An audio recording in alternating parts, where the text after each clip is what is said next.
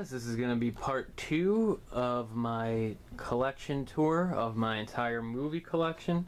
If you guys missed part 1 where I went through and showed you guys my entire Blu-ray collection, make sure you guys go back and watch that and then come back for this part, because in this part I'm going to go through and show you guys my entire DVD collection, which I have a ton of DVDs. I've been collecting DVDs for well over 10 years now, and I've really perfected my collection. I love my DVD collection. It's one of my favorite things in my room, and I'm real excited to give you guys a better look at it. So let's not waste any more time and start going through. Actually, at the top here I have some cool stuff displayed at the top of my DVD shelf. I got this cool old Garfield doll. I got like this Christine Hot Wheels type thing. I got this old coffin coin bank. Found this at a thrift store. Pretty cool stuff here. Have this Frankenstein doll, this King Kong doll, which I won at from a prize grab machine. Dracula doll, little Wolverine figure. These old Universal Monster figures. These are from the 80s. Really cool stuff there. And behind them is actually a like ceramic jack-o'-lantern that you put a like candle in for a display around Halloween time. It's really cool. I always display that around Halloween time, and when it's not displayed, it's up in the box on my shelf because I really think the box is cool looking too. Very 80s and very Halloween looking. I just love that. But let's get going on the movies. So first off here, I'll go through my top row, which starts off with like classic monster stuff and moves into the Hammer, and then it moves into like the George Romero zombie movies and stuff like that. I actually don't have my DVD collection in alphabetical order. I just kind of have it grouped together by the way that I think works best. I just like to display my DVDs together like collections and directors, so it's kind of displayed in that way by directors and other stuff like that. It's kind of hard to explain, but you guys will get the idea when I start going through it. So first off here we have some of my Universal Monster releases. I actually have all of the classic monster movies on DVD right now. I have 2 of the older legacy sets, and then I have 4 of these newer ones. Really like these sets, you know, with all the Wolfman films and stuff. Really cool stuff there. I have this cool Universal Monster box set that comes with Dracula, Frankenstein, and the Wolfman. Really nice looking box set. Alright, got a couple more Universal Monster releases. I probably won't go through everything since I have so many DVDs to show, but like I said, I will highlight on some of my favorite stuff in the collection for sure. After the Universal Monster stuff, I have some of my Boris Karloff films. One of my favorites is probably Targets. This was actually one of Boris Karloff's later films. It's a pretty interesting movie. I have some of the Val Lewton 2-packs. Really good classic horror movies. I have some other like random 2-packs. This House on Haunted Hill 2-pack comes with the original and the 90s remake. I also have this old copy of House on Haunted Hill. It's in one of the Warner Brothers Snapper cases. This is actually one of my favorite DVDs in my collection for some reason. Just love House on Haunted Hill. It's my favorite Vincent Price movie. And then after that, I have a lot of my Hammer horror stuff. I have the Hammer horror releases from Warner Brothers in the Snapper cases. I have all of those. Really wish I had the box set with those, but either way, I really like those. I got a couple of the Hammer collections. This one from Universal that comes with a lot of really good stuff right there. And then it goes into my Hammer Anchor Bay releases, which are, of course, my favorite Hammer releases in my collection. I have a lot of these, but I don't have all of them. Anchor Bay released a ton of Hammer releases, and they're all really expensive, so I'm just glad to have the ones that I have. I have Scars of Dracula, The Mummy's Shroud, Blood from the Mummy's Tomb, Rasputin, The Reptile, Plague of the Zombies, Prehistoric Woman, The Anniversary, and The Abominable Snowman. And then after that I have my Synapse Hammer releases, Hands of the Ripper and Twins of Evil. Both of those are really good. And then over here my Hammer collection continues. I have another Hammer set, a couple more Hammer sets here actually, and then a couple random Hammer releases. This is the last Frankenstein movie they made, Frankenstein and the Monster from Hell. Really love the cover art on this one. And that's about it for the Hammer collection. And then, like I said, it moves on into kind of more like modern horror. So I have the Psycho films. Of course, you gotta have the first Psycho film in your collection. Just one of the best horror movies ever made. I also have the Scream Factory DVD of Psycho 2, Spider Baby. And then after that is the start of my George A. Romero zombie collection. And the George A. Romero zombie films are some of my all-time favorite horror movies ever. I have a couple copies of Night of the Living Dead. Got that copy. I also have this pretty cool Millennium Edition in a red case. Can't go wrong with the red case.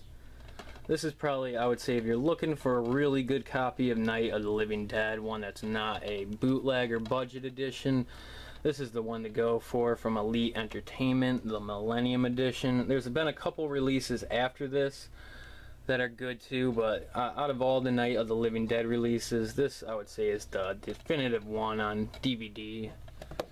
Then I have some releases of Dawn of the Dead. Really cool looking release here. I think this is one of the first copies of Dawn of the Dead ever on DVD. It's actually split up in two parts. You have to flip the disc to watch the second half of the movie. Some old school stuff right there for sure. Just always loved the poster designs for Dawn of the Dead. It's another release with a really cool cover design. Love the colors here. And then next up is the zombie release. Again, just an awesome cover for this. And I also have the Anchor Bay Dawn of the Dead box set, the Ultimate Edition. This is one of my favorite things in my entire collection. This set is pretty hard to find, so I'm just really glad I have this, because Dawn of the Dead is definitely one of my all-time favorite horror movies ever. After that, of course, I have Day of the Dead. I got this cool 2-disc release of it. And then I have this older 1-disc release from Anchor Bay, which for some reason this has always been one of my favorite Anchor Bay releases. Just really like the cover art again on this. Just think it's really cool. Alright, and then I got a few other Romero movies. I have Night of the Living Dead remake from the 90s, which he wrote, and I also have Creepshow 1 and 2. I love both of those movies. And then after that, kind of moves on into my Wes Craven stuff. I have the 2 Hills Have Eyes movies. Love the original Hills Have Eyes films. Hills Have Eyes Part 2. Fun stuff there. Swamp Thing. I got this 4-pack that comes with the Wes Craven film Deadly Friend, which is one of my favorite Wes Craven films. I really hope Scream Factory puts out a special dish for that. After that, of course, I got the Nightmare on Elm Street box set. Love that box set and love that film series. And then after that goes into like my Tobe Hooper films. I have the Texas Chainsaw Massacre 4-disc release. This is Blu-ray and DVD. Really nice collection there. And then I have Texas Chainsaw 2, Texas Chainsaw 3, and the 4th one, Next Generation. I also have Eaten Alive and The Funhouse. Also Poltergeist, another one of my favorite Tobe Hooper films. And then I have the 3 Exorcist films in the old Warner Brothers snapper cases. First Exorcist is one of my favorite horror movies. Alright, let's move on to the second row of DVDs here. And this is kind of, over here is my Italian horror stuff. It moves into my Halloween John Carpenter collection. And then after the John Carpenter Halloween stuff, it's just kind of like random horror stuff, collections. I have a lot of box sets over here, and my Evil Dead stuff. And you know, like I said, my stuff is kind of randomly put in the shelves, but it works for me. So let's start off here with the Italian horror stuff. So first off, I have a few Mario Bava films, Black Sunday, Black Sabbath, A Bay of Blood, and then it goes into my Dario Argento films, which Dario Argento is one of my favorite directors. Just love all of his films. And I have a ton of my Anchor Bay releases on this row too, like I said before. And as you guys probably already know, Anchor Bays are my favorite things to collect. Alright, so let's go into the Argento a little bit. I got Deep Red, the Suspiria set. This was a goal of mine when I started to collect Italian horror films. I really wanted this set, so I'm so glad I had this in my collection. This is one of my favorite horror movies ever. And I'm extremely surprised that it hasn't gotten a good Blu-ray release yet. I have yet to see a Scream Factory or Arrow or any company put out a really good release of Suspiria. I'm sure that there's one in the works, maybe from Synapse or something like that, but still waiting for an awesome Suspiria Blu-ray. After that, we got Inferno, and then Tenebrae and Phenomena here. These are two of my favorite DVDs in my collection. I just love these movies, and I love the cover art on these Anchor Bay releases here. These are actually probably my two favorite Argento movies, even though I love Suspiria. There's just something about Tenebrae and Phenomena that just really sticks out to me. I really like those two movies. Love those editions there. Got Dario Argento's Opera, really good stuff there. The Stendhal Syndrome, that's a Blue Underground release. Dario Argento's Phantom of the Opera, that one's pretty good too. And then I have this really cool Anchor Bay Steelbook that comes with 5 Argento films. This is actually kind of a hard set to find. Comes with Do You Like Hitchcock, Phenomena, and Tenebrae. Again, like I said, two of my favorite films from him, The Card Player and Trauma. Really cool set here. I love the cover of this, how it uses the Tenebrae cover. Really awesome set there. I also have the Demons 2-pack. Really awesome 2-pack Anchor Bay set. Again, most of these Anchor Bays are hard to find, so I don't want to sound like a I don't want to repeat myself is what I'm trying to say here and say that all my Anchor Bays are hard to find, because most of them are, but that Demons one is kind of hard to find. I have, after that I got, well, that's a Lamberto Bava set, and then after that I have another Lamberto Bava set that comes with the Blade and A Blade in the Dark and Macabre. After that I got some of my Lucio Fulci movies, which I think is how you pronounce his last name. I have Zombie. Really love this copy of Zombie. This is like an old school Anchor Bay release of this. Really cool stuff here.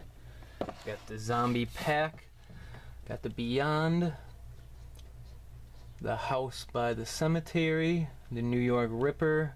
Rats, which is a who did this? Bruno Mattei.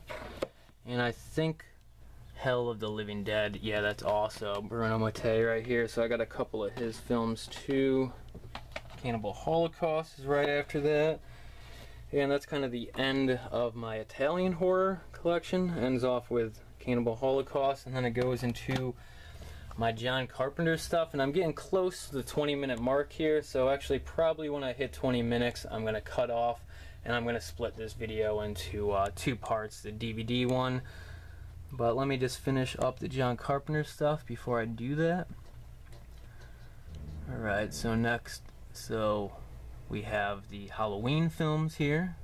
I have a ton of copies of the Halloween films. I just love everything about those. I have this cool, like, holographic cover one right here. I also have the TV cut, or the extended cut of Halloween.